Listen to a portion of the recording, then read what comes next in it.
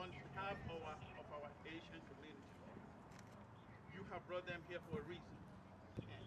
Every other hands out there will change, but your unchanging hands is the one we're going to hold on to. The city officials, they have an inclusive approach, and they rejected multiple times that there is nothing true of those claims. The community is in a lot of conflict and chaos, and I think that today there were some things that happened, some threats of violence.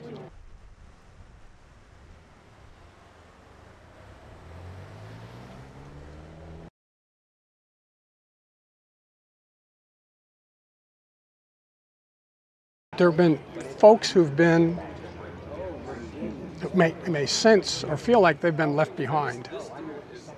A significant proportion of the city, frankly, who feel like, they've not been heard, they've been left behind, underrepresented.